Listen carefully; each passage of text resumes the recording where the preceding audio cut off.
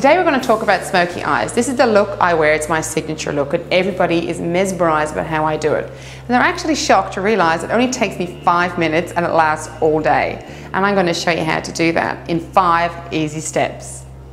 I'm going to use that for most of the part. We'll blend with the brush in the end. Step 1 is to go from the outer corner of the eye along the upper lash line. Step 2 is to go from the outer corner of the eye underneath the lash line.